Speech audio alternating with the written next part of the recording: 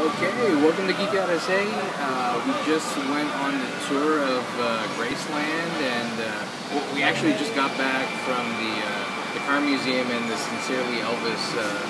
Yeah, we got to see a lot of Elvis's memorabilia, and I'm going to kind of try to zoom up so you can see his face. Elvis is here behind us, like looking over us. There he is. We've had quite the Geekventure today.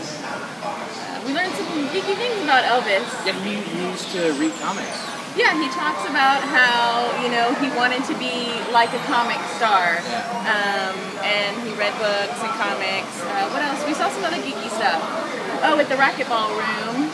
Oh, the pinball machine. Yeah, he had a pinball machine, and he has... but you know, that racquetball room, it kind of like smelled like BO in there. Did it really? Like that stench in there of like old sweat. Oh, I don't know. So, I didn't notice. I mean, it felt... I didn't even know authentic. he exercised, so I was overwhelmed by all of his outfits. Maybe it's still used or something, but no, I mean...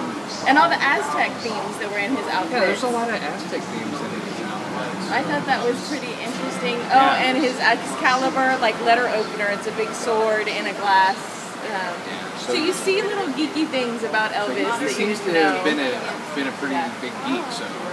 Yeah, so this has been a really fun Geekventure. I'm glad that we made the stop here in Memphis to see where Elvis was. Definitely. And Elvis is watching you, and he's saying, go out and be yourself. Yes.